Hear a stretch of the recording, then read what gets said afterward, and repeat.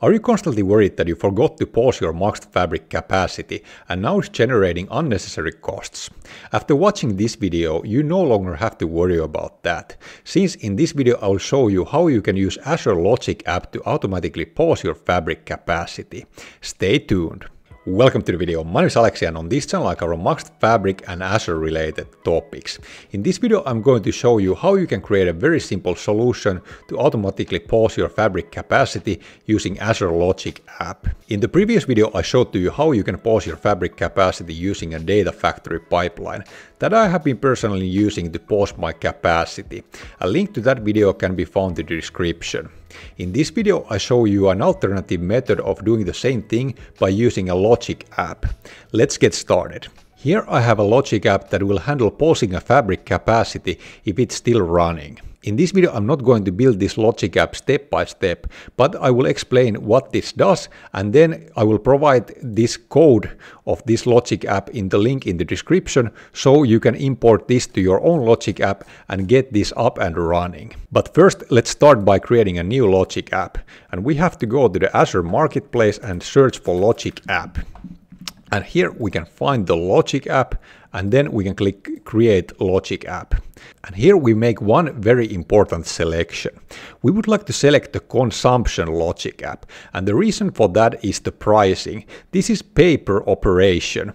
These other Logic apps are far more expensive than the consumption Logic app. Since we're going to run our Logic app maybe once or twice a day, it's going to be a lot cheaper to use this option, since the operation that we are doing is a very lightweight and we run it very infrequently. After we have selected the consumption Logic app, we can continue and then we have to configure the name of our Logic app. Here you can select the name that you want, then you want to select the region that you are using. I'm using the North Europe here, and these other settings look good, so we're creating it to our resource group and to our subscription, and then we can just click review and create, and then click create, and this should be done quite fast since Logic App is a very fast resource to deploy.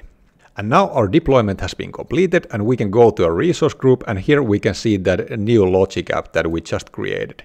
Then we can open that up and click the Logic App Designer. As we can see, this Logic app is now empty. And in this video we're not going to build this step by step, and we're going to utilize that JSON that can be found by clicking the link in the description. And that JSON can be added to this Logic app code view. So let's open up that. And now we want to edit this code view and add that JSON that I have provided in the description. And I can find this same JSON by going to this previous Logic app that I showed to you and copying this and then replacing all of this with that JSON and then clicking the save button. And now we can go back to the Logic App Designer. And we can see that now we have that Logic app that we had there previously. And now we can start break down this piece by piece.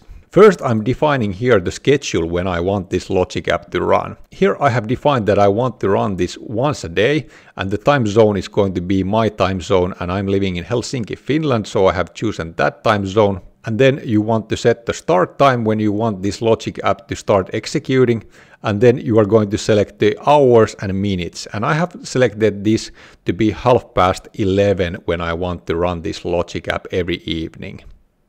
Meaning that then we would pause our fabric capacity at 11:30 if it's still running. The next node that we have here is the HTTP request to Azure Management API that will get the status of our fabric capacity. And here we have to modify a few things. First, we have the subscription ID here. And this you need to change to your own subscription ID. That can be found by going to your fabric capacity and this subscription ID here. Next thing that you want to change is this resource group name here, and you want to change that to your resource group name. This can be also found in your fabric capacity here, and you can just click this copy button to be able to copy that value. And last thing that we need to change here is the fabric capacity name here, and that's going to be the name of your fabric capacity that can be seen here and also here. And after that, this URL has been configured correctly. Next, when we check this authentication type here, we can see that we're getting this prompt here, please enable managed identity for this Logic app. because managed identity is not enabled as default for Logic Apps. Let's first click the save button here to save our workflow so that we don't lose any changes if we made those. Then let's navigate to this settings here and to this identity tab. And here we can turn on the managed identity by choosing this one and clicking save. And this will enable the system assigned managed identity for our Logic app. And while we are here, we can go to our fabric capacity and to the access control and grant access to this fabric capacity for that Logic app's managed identity so that it's able to perform those operations that it wants. So we can go here, add role assignment, and then we're going to select this privileged administrator roles and select the contributor role here. And then we're going to select managed identity. And from here, we are going to click select members, and then we are going to select Logic app, and then we're going to select the Logic app to which we want to grant that access to, and then click OK. And then we can click review and assign, and review and assign, and this will assign the role assignment for that Logic app. If we don't do this step, that GET request won't actually go through. So keep in mind that this has to be done, otherwise you won't be able to do these operations. And now let's go back to our Logic app. And now we have enabled that managed identity and also granted access for the managed identity to our fabric capacity. So now this should be configured correctly. And next in line in this Logic app, we have this if condition that will compare the state property that is coming out from our GET request to this string active in order to see if our fabric capacity is active.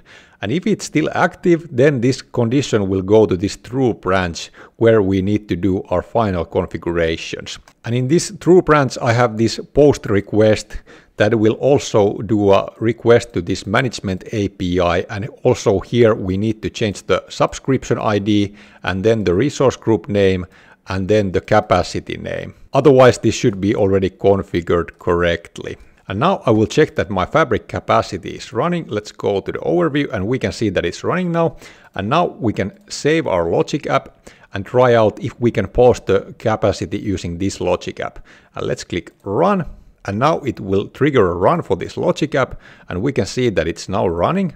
And we can refresh this page and now see that it succeeded. And we can see that it took 10 seconds to execute that. And now we can go to our capacity and now we can see that it's paused. So our Logic app worked fine and we were able to pause our capacity using this Logic app.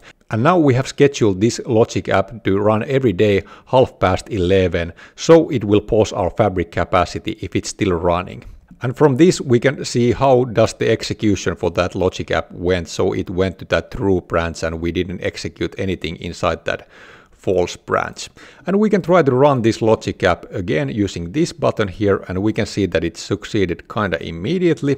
And now we can see that it went to that false branch since our fabric capacity was not active and it was already paused.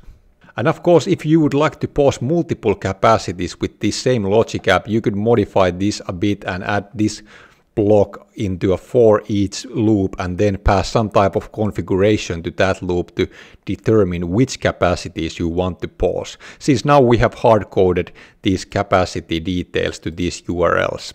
Now you should have an idea how you can use Azure Logic Apps to pause your Fabric capacity and save some money. If you'd like to learn more about Fabric, check out this video next. Now I thank you for watching and see you in the next video.